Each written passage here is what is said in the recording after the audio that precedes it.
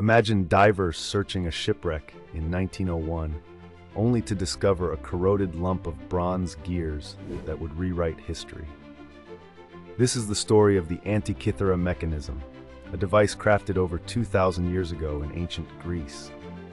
At first glance, it looked like nothing more than a jumble of fragments, but as scientists pieced it together, they realized it was a complex machine filled with intricate gears, something no one believed existed in that era. What could it do?